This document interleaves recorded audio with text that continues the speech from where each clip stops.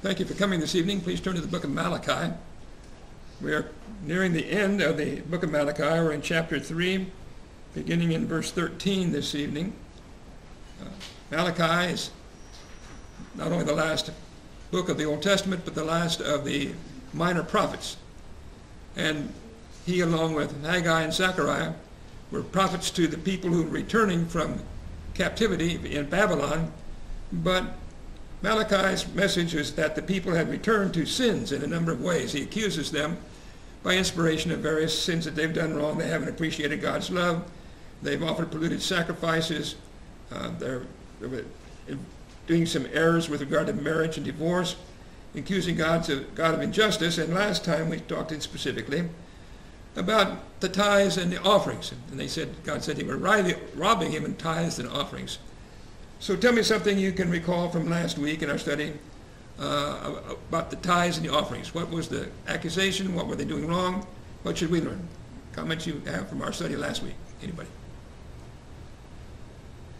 What did we learn last week about tithes and offerings? Terry? One of the things that they're consistent in is when God tells them they've done something wrong towards him, their response is, how have we done what you're accusing us of? They don't take any personal responsibility for what God is accusing them of. In this case, that they have not brought the tithes that they're supposed to into the temple. Okay, so as every time, really, I think every time that God has made accusations against them, they question, why? What have we done? Not willing to accept responsibility. And in this case, he's accusing them of robbing him with regard to tithes and offerings. And they questioned it. They denied that they were guilty of it. Anything else you learned from the discussion of the tithes and the offerings? Anybody? Karen? There are many different ways we can rob God, in that we would discuss not only our monetary offering and contribution, but our time, our lives, our work. Okay, so the lesson was that they owed it to God to pay what he had commanded them to give, and by not doing it, they were robbing him. And since that's what they were guilty of, we can be guilty too, not of necessarily the same because we're not under the same law, but nevertheless we are responsible to obey God. There are things we owe him. Anytime we owe something to God and we don't give it, we've robbed him. And so we learned that at great length than last time. Questions or discussion through verse 12 in chapter 3 of Malachi before we move on. Frank. Well, the purpose for the tithes we discussed was for it was an inheritance for the Levites who served in the temple, served as priests, and also for the widows and orphans and the poor and the needy to help provide for them. And we have that same responsibility today to care for those people that are in need. Okay, we do have a financial responsibility, don't we?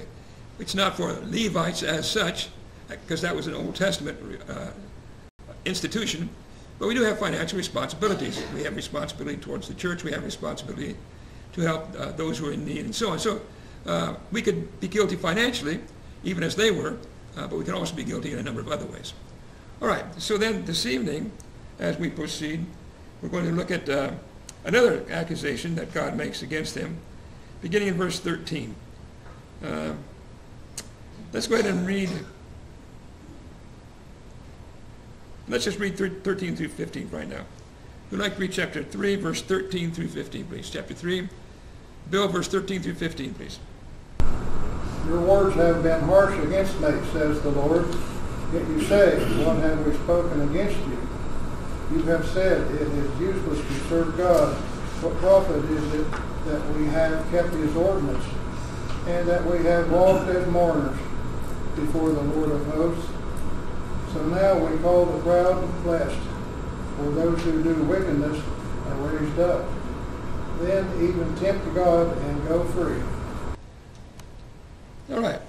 So here we have the next accusation, and it really seems to me like the discussion of this accusation goes through the end of the book, right past the chapter break. So again, God has an accusation against them in verse 13. We're question now number 24. What's his accusation? What does he accuse him of in verse 13? Bill? He said they've been harsh against me. Spoken harsh things against him. That's what the Lord said. And what did they respond? They admit their guilt this time. How do they respond? Bill, Stevie, Rick. They say, what have we spoken against you? They questioned him. Same answer as always. What do you mean? What have we said? You say we've been harsh. What have we said? So God gives the answer, but they're obviously in denial, as they have been throughout the book. So God's answer, verse 14, and we're now on question number 25. What was it they said that God said was harsh against him? What did they say? Verse 14 and 15. Sharon? They're saying that there's no profit to keeping God's ordinances, but as usual, the problem is they're not keeping his ordinances, they're not obeying him, so of course they're not seeing any blessings. All right, so they think what profit is there to keep his ordinances? In other words, what benefit is there in doing what God says? So I ask you question number 26 to explain this, and how might people be guilty of this today? To say that what profit is there in keeping his ordinances? It's useless to serve God. What benefits that? How do sometimes people talk or think that way today? Susan? Well, they're looking more for a physical benefit than a spiritual benefit. Okay. All right. So, in what way were they, you think, looking for a physical benefit? And sometimes people today look for physical benefits in serving God and then get disappointed when it doesn't happen. How might that be true in a physical sense today? Or in them, what was it in them, in their case?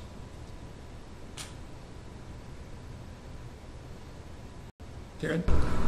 Well, a lot of times if something goes wrong in people's lives, and they've been trying to serve God, they say, well, it discourages them, and they blame God, and they say, what's the point if I'm going to have these bad things happen? Sometimes people suffer really bad things, like someone really close to them dies unexpectedly, and it's a struggle. And unfortunately, sometimes they blame God for that, and it just makes it worse for them. Okay, so sometimes it's just physical problems in this life. And there are physical problems. It doesn't matter. Some have more than others, but all of us have physical problems at times, whether it's health problems or financial problems, or as Karen said, maybe the death of a loved one. And so it's easy to say, what's the point in serving God if I'm going to have problems, just as surely as other people have problems, and maybe even worse? What's the point? Okay? Other comments on why they might have said this and why people today might say this kind of thing? Susie? Sometimes people, we could be guilty also of not accepting God's answer to our prayers.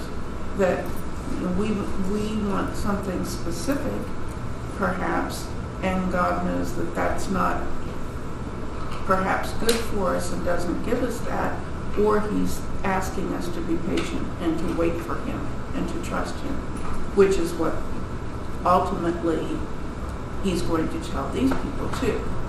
Okay, so sometimes it's a matter of unanswered prayers that we pray.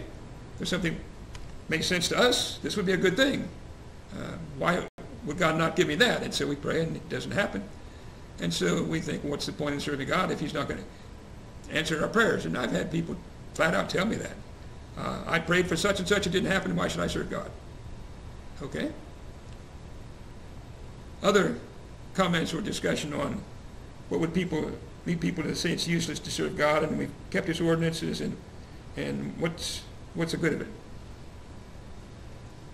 Frank. Some people say that, well, they don't want to be responsible for their actions, so they blaspheme and argue against any religion. Some people do, and will, or any kind of faith, and argue that God's book of his word is just a bunch of laws that hinder us and don't want us to have any fun as the world sees it, and they just want to blame God for making accusations against God for the lifestyle that they want to have.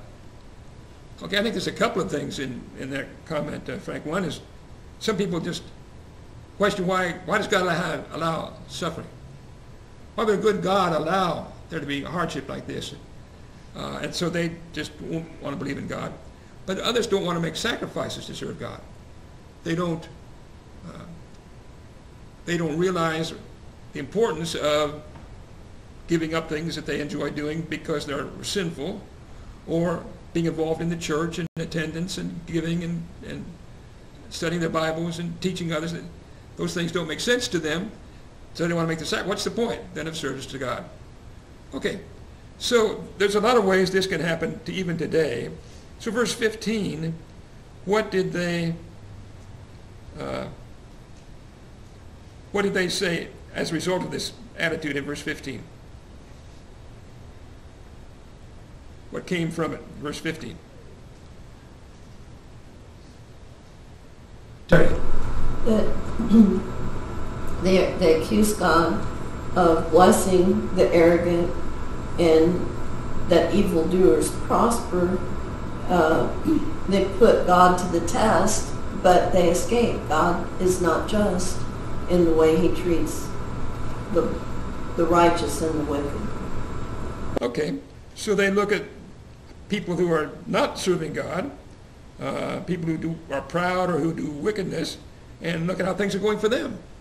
Well, look how they're raised up, and they test God. They don't serve God, but yet they go free. They don't suffer for it. So why should we serve God? There's all these good people, bad people rather. Look how well they've got it. Did that remind you of some scriptures, Terry? In Psalm 73, it's basically what that psalm is about. A righteous man who says, my feet had almost stumbled, my steps had nearly slipped, for I was envious of the arrogant when I saw the prosperity of the wicked. And it goes on to talk about how he felt about those things. And then finally comes to verse 15 or 16, where it says, but when I thought how to understand this, it seemed to me a wearisome task until I went into the sanctuary of God, and then I discerned their end. Truly, you set them in a slippery place, and you make them fall to ruin. Their end is going to be awful. And Okay. Righteous man finally brings to mind the fact that where they're headed is not someplace he wants to go. All right, so that's the passage that I had in mind. I didn't have it listed or referred to in the questions, but that's a passage that I had in mind. The Bible discusses this concept in other places as well. And the lesson that the author of Psalm 73 learned is the lesson these people need to learn, the lesson we need to learn, and that is don't look at the short term. Look at the long term. Yes, there's going to be problems in this life. Yes, there's sacrifices. All these different things we talked about. That's true. But that's not the end of it. Our reward for serving God is not based primarily in this life, on this earth, and certainly not physical. It's after this life, at the judgment, in eternity. That's when God is going to give us the ultimate reward for our service. And the Bible repeatedly makes the point, Romans chapter 8 and 2 Corinthians 4 and other passages, that when you look at the ultimate end result, that what we suffer here, our problems here, are relatively light compared to the reward that God will give us if we're faithful. Okay, and that's what these people needed to learn. And let's see some specific applications he makes as he goes along. But that's, I think, the point that we need especially to keep in mind. Okay, now we'll look at the next few verses. The questions or comments through 50. Let's go on and look some more at what he says, and then we'll make some more applications as we read further 16 through 18. I'd like to read chapter 3, 16 through 18 for us. Chapter 3, verse 16 through 18. Who'd like to read that for us, please? Steve, please. Then those who feared the Lord spoke to one another, and the Lord listened and heard them. So a book of remembrance was written before him for those who fear the Lord and who meditate on his name. They shall be mine, says the Lord of hosts, on the day that I make them my jewels, and I will spare them as a man spares his own son who serves him. Then you shall again discern between the righteous and the wicked, between one who serves God and one who does not serve him. Okay, so here begins the answer. We've already touched on it, but this is God's answer as he looks at those who do fear him. Now, we talked in verses 13 to 15, those who say, why serve him?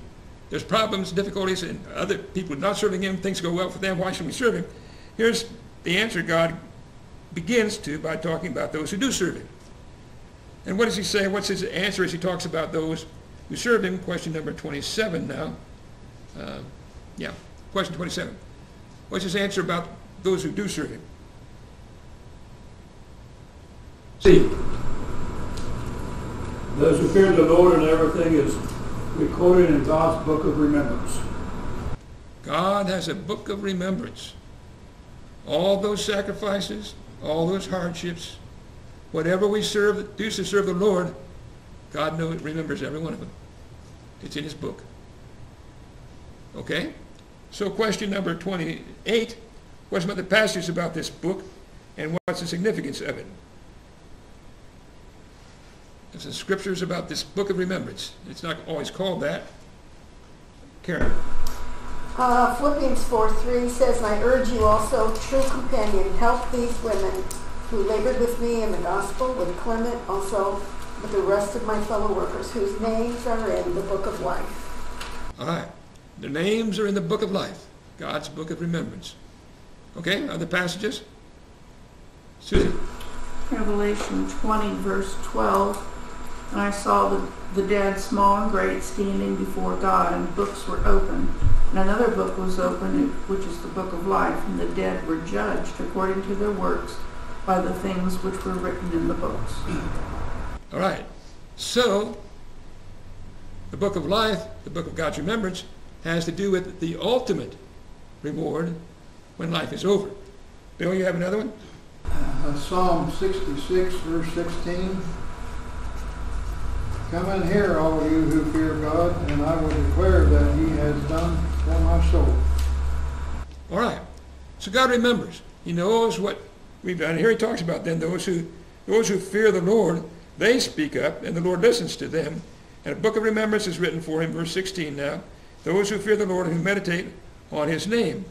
So ultimately, the passage, especially in Revelation 20 there, that's going to be brought out at the judgment.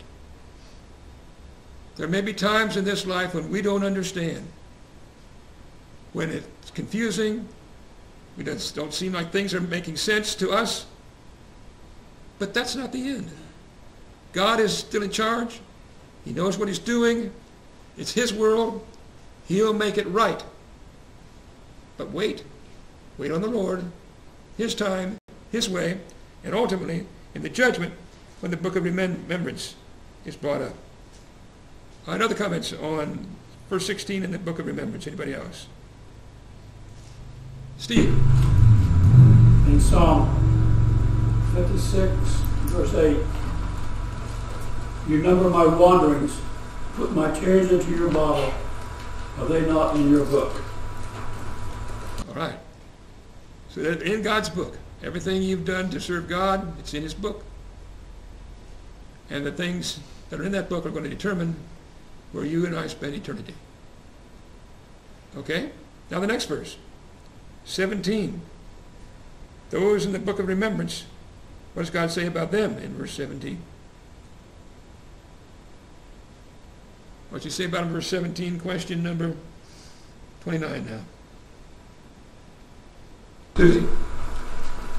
Well, he refers that on that refers to on the day, and this is like the day of the Lord, a day of judgment, and a day of what's the other word? Reward also for the evil and the good. And he says that he would make those that feared him his jewels or his own special treasure, and would spare them from destruction. Okay. Other comments on 17? Karen. You know, that phrase, they shall be mine, means a lot. We belong to the omnipotent Jehovah God.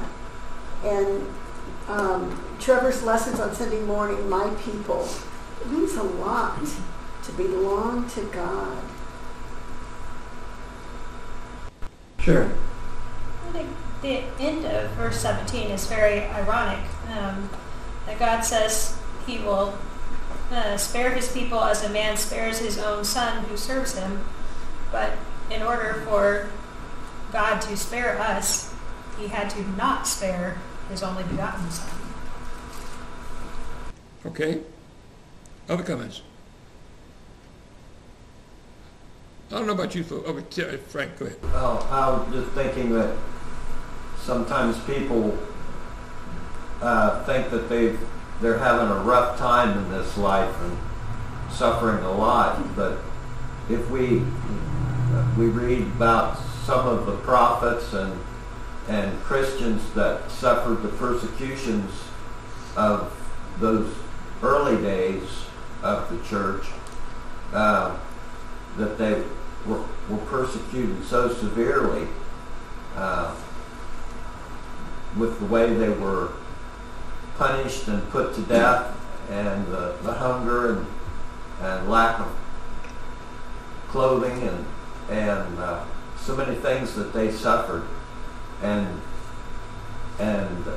in those some of those passages in Revelation, it tells us that they will receive their reward for being steadfast in serving God. Okay. And even in verse 17, and back to somewhat to Karen's point, I don't know how much that strikes you, but that really strikes me. God said, these are mine. These are mine. Are you one of God's people? Would God say that about you? And then he says, they're like my jewels.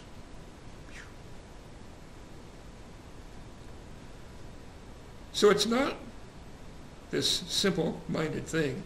Look around, there's problems, so forget it. There's no point in serving it. It's the end result.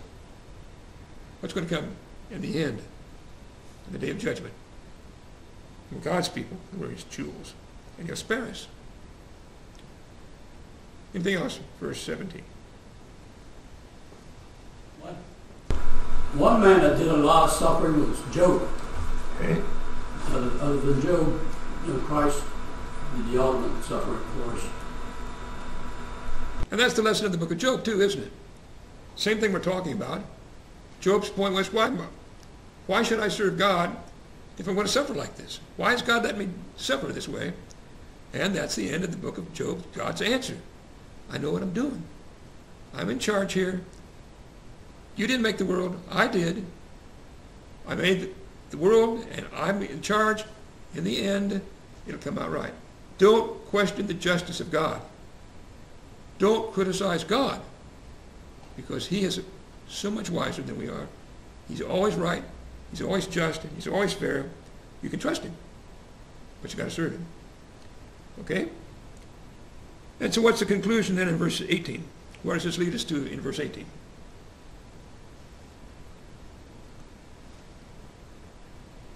Terry? Well, the question has often been all of the minor prophets, really, but in Malachi, this idea that the wicked get away with their wickedness, and it's not going to be that way. There will be one final time, then once more you'll see the distinction between the righteous and the wicked, between one who serves God and one who does not serve him. It will be very clear. It's not always that obvious in this life, is it? You can't look at the events here and say, see, this proves that these people are good because they're not suffering, and this proves these people are bad because they are suffering. You can't look at it in this life. But God will make the distinction. He'll make the difference. He'll discern between the righteous and the wicked, between those who serve God and those who do not serve him. He'll make it right. Serve him. It'll be worth it. Terry? I think this helps us, this particular scripture helps you to deal with people who think that in the end God's going to take everybody and save them all. Everyone's going to go to heaven. And that's not what God has said. And he makes it very clear that's not the way that it's going to be. And it's foolish to place your hope that God's going to just let everybody into heaven. It's not. Okay. Susie? Do you understand